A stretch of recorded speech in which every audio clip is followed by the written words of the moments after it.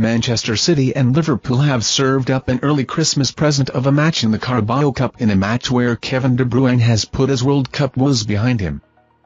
Self-proclaimed porn princess and OnlyFans star Elle Brooke could not get enough of Kevin de Bruyne's performance against Liverpool on Thursday night. The Belgium international put on a masterclass that saw Manchester City progress to the quarter-finals of the Carabao Cup. It was his passing that left Liverpool dizzy after delivering 2 gift-wrap assists for Erling Haaland and Nathan Ake.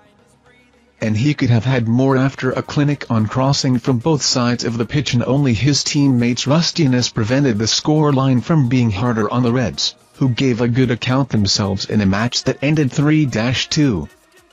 Among those left drooling over De Bruyne's performance, porn star Brooke, who said after the 8-goal, "Great header, but the real headline is De Bruyne. What a game he is having." Elle, who describes herself as a porn princess and football Twitter queen in her Twitter bio, is a City fan and regularly poses in her team's kits on social media. And she was not the only one blown away by the KDB. Another said, "Laughable how good Kevin de Bruyne has been tonight." Another obscene cross finally rewarded.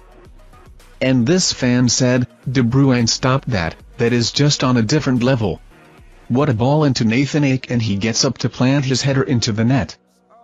Even former Premier League defender Mario Melchiot was impressed, tweeting, "If you ever need a tip to build your house, ask the architect De Bruyne. He sees every possibility."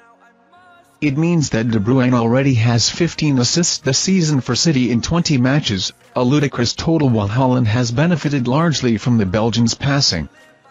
It took the City striker just 10 minutes to combine with his old buddy and get on the scoresheet after a month away at the World Cup. And it was a disappointing tournament for De Bruyne and Qatar as Belgium crashed out of the group stage, which saw the end of Roberto Martinez's time as manager of the Red Devils.